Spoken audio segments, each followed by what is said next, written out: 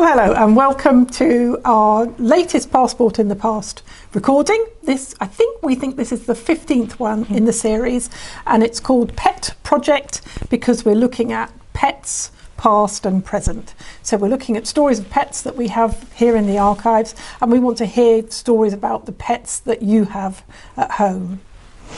So today you're going to be doing some activities and you're going to need a couple of things. So first of all, most importantly, we're asking you to bring along a pet, a plant or a toy, anything that you look after, and we're going to be doing that in a few slides time, that would be great. If you've managed to print out your passport to the past resources, then that's great. We're going to be using them later on in the session. If you haven't had a chance to print them out, please don't worry, it won't stop you from participating. You will need a pencil and several pieces of paper as well. Thank you. So hello and welcome to today's session. So we're going to be meeting your pet, your plant, or the special thing that you look after, and hopefully you're going to be telling us about what makes that so special to you. We're going to be hearing about a particularly unusual pet, John Daniel, who was a gorilla who lived as part of a family in a place near Stroud called Ewley, and we've got a film of this, quite an extraordinary film to see of him, and we've also got some fun activities lined up for you. So the reason that we're doing it this particular month is because July is Carers Month, and it has a focus on people who look after other people. Some children are carers. They might help to look after parents who are ill or other relatives. And we know that children need time to have fun and they need time away from their worries. In the past, it was not unusual for children to play a caring role, very often taking care of younger brothers or sisters when their parents were away at work. And in the modern age, quite often the first experience we have of caring for something or someone comes from when we get our first pet or a special toy. Or for some children, it might be nurturing a plant or having a patch of garden. So now's the time that we'd like to hear about the special thing that you take care of. If you're in a classroom right now, it might be a good time to turn to the person next to you and ask them whether they have any pets or special toys or things like that, and have a chat about it. So we're going to tell you first of all a little bit about dogs. So dogs, amazingly, were domesticated at least 14,000 years ago. And we know this from dogs wearing collars found in grave sites. Because humans started selectively breeding dogs for certain characteristics a very long time ago, dogs are the most different looking of all animals, and it means that, for example, that little tiny bald chihuahua that you can see there on the left has just as much right to call herself a dog as this huge hairy mastiff. Horses also have a very long-standing relationship with man, and we started to put horses to work for us at least 6,000 years ago. Cats have lived with us for a very long time, at least 9,500 years, and we know that the ancient Egyptians actually worshipped cats, and there are many, many images of cats to be seen in the pyramids. Romans, we know, kept small dogs. We know that they used to carry these small dogs around with them. We think that they were pets, but they may also have had a job of killing rats. And here we can see a really cute example of a modern handbag dog. It's not just modern celebrities, though, who carry around their little dogs in special bags. Evidence that we have from the past suggests that the ancient Romans actually began this practice. So here's another picture from the archives here, and this is a little girl who I'm guessing is probably about 5 or 6 years old, quite a small child, and she's had to leave her home in wartime. She's possibly been evacuated from a city out into the countryside, and we can see what she's taken with her. What she's holding on to very hard is her special toys. We thought we'd include this picture because we get so much comfort from precious toys and pets, especially if we're feeling a bit sad or if we're worried about something, and we get that in return for the care that we show to them. And here we have one of my favourite pictures in the archives. So this is a really cute photo from our collections of a cat who decided to adopt orphaned pairs of fox cubs. It's not just humans who are programmed to care for others, but animals as well. And here's a selection, just a small selection of the toys which people brought along to the session we did a few months ago about favourite toys and games. Now, some of these toys, and the teddy right at the back there is a good example, was brought in by people who are now well into their 80s and have loved these toys and looked after them since they were children themselves. So I think that teaches us how special these toys and things can become. So going back to cats again, here we have the cat-headed ancient Egyptian dirty bastard. Now, she was the goddess of good health and enjoyment. Now, if your pet was a god or a goddess, what would they be worshipped for?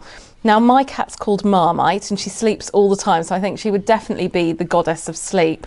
How about you, Kate? Well, my old dog, Ruby, would be the goddess of food and being greedy, because I can't think of anyone, a more greedy creature that I've ever met in my whole life than Ruby.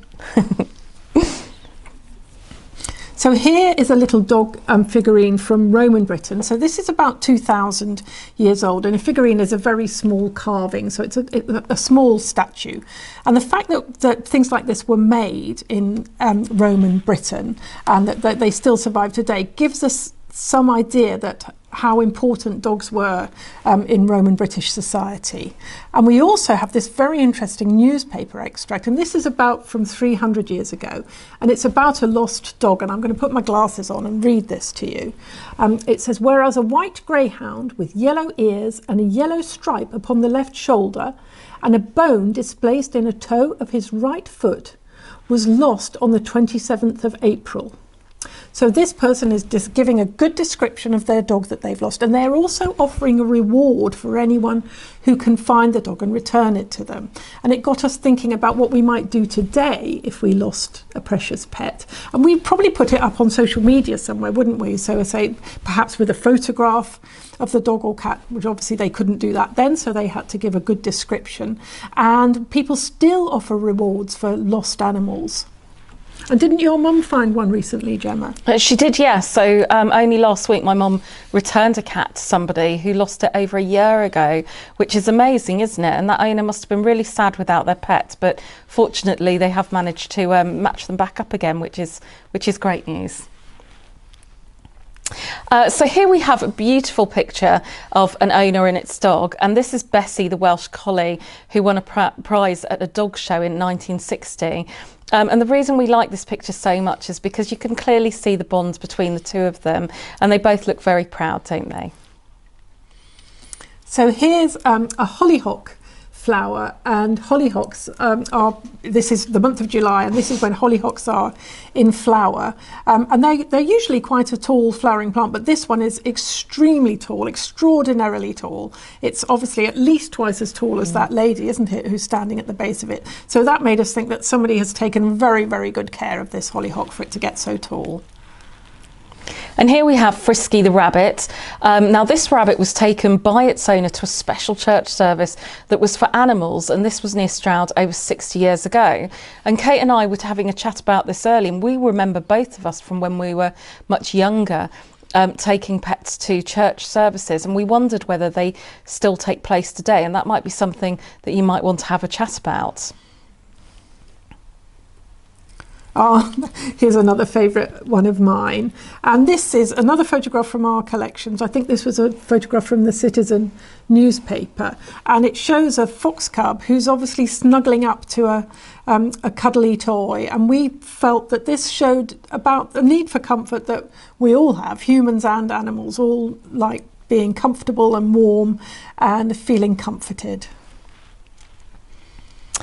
And we're now moving on to unusual pets, and as promised, we said that we would chat a little bit about a very famous gorilla. It was called John Daniel, and it lived as part of a family near Stroud with one of the family's children. This was over 100 years ago.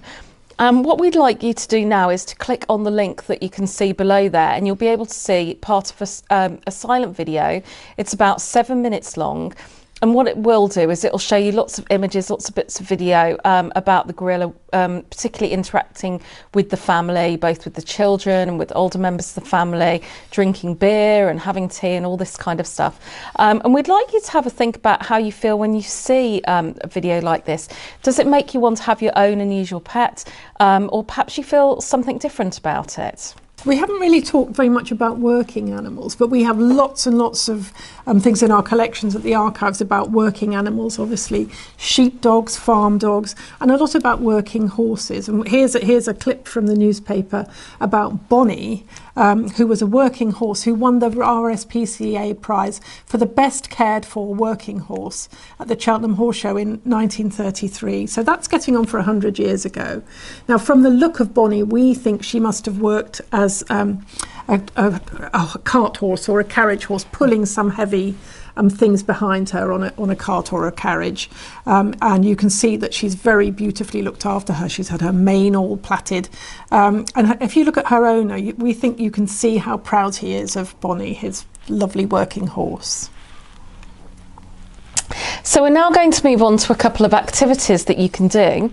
So the first one is called Pets ABC, and as you can see there's a list of the alphabet letters down one side, and what we want you to have a go at doing is trying to think of an animal for each letter, or if you can't think of an animal you might want to think of a plant or even a toy, but think of one of those for each letter of the alphabet. And the way it works is that if you're in a classroom setting, or if there's a few of you doing this, is that once you've had a go, and I suggest you give yourself about 5 minutes, what you can then do is stop and go through it, and if you manage to get an animal that nobody else has, then you get a point for it, and so on, and then at the end you can tally them up and see who wins. So if you've got time, our other activity is a story about your pet, or a pet that you wish you had, or a pet perhaps that you used to have. So I've written the first line of a story, and this is about my dog Ruby, about her being the greediest dog in the world, and there's nothing, literally nothing, that she won't eat. And then I would pass it on to Gemma, and Gemma would say the next sentence, and then we go round, and the last person has to finish off the story in a nice, neat, believable way. So this is our last session before we break for the summer. So we think we can go as crazy as we like, really. And so let's see how we get on.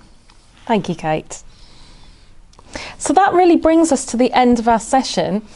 This is, very sadly, is our final monthly passport to the past. So can you believe it? We've been actually doing this for about a year and a half, and we have really enjoyed doing them. We've learnt a lot, haven't we, Kate? Yes, we have, Gemma. We've met some really nice people doing it. We've had some great guests on, and it has been just so incredibly enjoyable. But it's not all stopping there. What we really want to do is to do things where we get to meet people in person. So we're going to be having lots of events at Gloucestershire Archives at the Heritage Hub.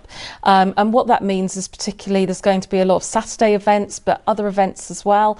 And what we'd really like is for you to come and meet us here. That would be fantastic. We're also going to be holding 3 big online events every year, so that'll be one every school term.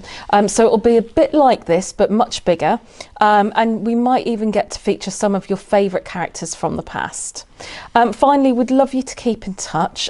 Please do sign up to our mailing list to find out more about our exciting plans for the future, and we wish you all very well. Have a good summer. Goodbye. Bye.